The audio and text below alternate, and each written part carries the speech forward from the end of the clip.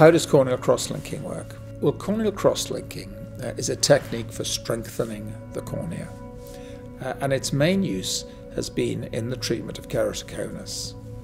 Keratoconus is a condition where the cornea, the part of the eye we put a contact lens on, bulges.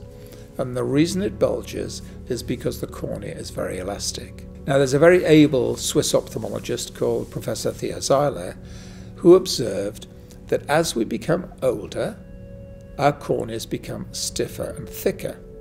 And he recognized that that was because of UV light on the cornea, ultraviolet light on the cornea. And ultraviolet light stiffens the cornea. And the reason it stiffens the cornea is because there's a substance in the cornea called collagen. And there are fibers of collagen in the cornea that are so-called cross-linked. So it's almost like a ladder. There's a fiber with rungs between the fibers. And if you increase the stiffness of the collagen and the rungs between the fibers, you cross-link the cornea. So that's a naturally occurring process. Now, in keratoconic patients who are typically young, the corneas become more and more distorted. So one wishes to try and stop that distortion happening.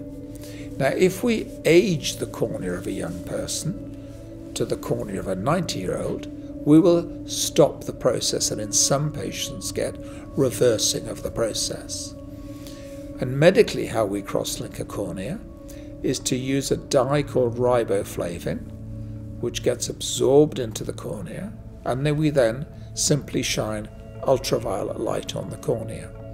The riboflavin will absorb the ultraviolet light and enable the collagen in the cornea to become cross-linked. So the end result is the cornea will become stiffer, the keratoconic process will be arrested, and in some patients reversed.